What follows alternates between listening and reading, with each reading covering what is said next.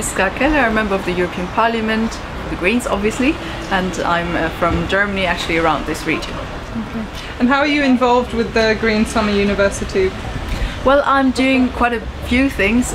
This morning we had, or this noon, we had a movie show of a movie that deals with climate migration that my office did, so it's a very nice movie. And tomorrow we're going to have a plenary session on the issue of populism, right-wing populism, how to deal with that, what sort of populisms exist in Europe and how the Greens could find an answer to that.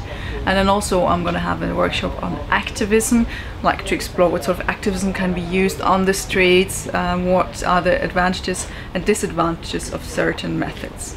Great, and what are your expectations or hopes to emerge out of these seminars? Do you hope that kind of Greens from around Europe will be able to share ideas and find solutions, common campaigns, this kind of thing, or something else? Absolutely. I mean, it would be great if people could take also the things that they have discussed in the seminars to their home country, to their green environments, and to further discuss them here, because of course this can only be a start and probably won't find a lot of solutions like right away, but to take on that, like, you're not alone, there's other experiences and it's worth to share those experiences in order to get something out of them. Absolutely.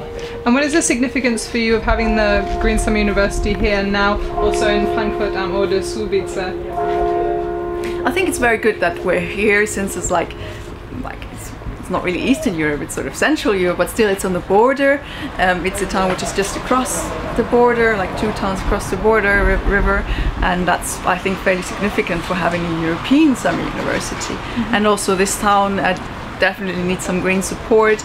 And it's an area where not a lot of Greens are usually seen. We have a small local group, but it's very important also to show that Greens don't only go to the capital, not only to big cities, etc., but they also come to smaller towns and take this space to discuss. And also I think usually it's better to have university seminar things rather in small towns rather than in big cities where everybody just runs around in the evening.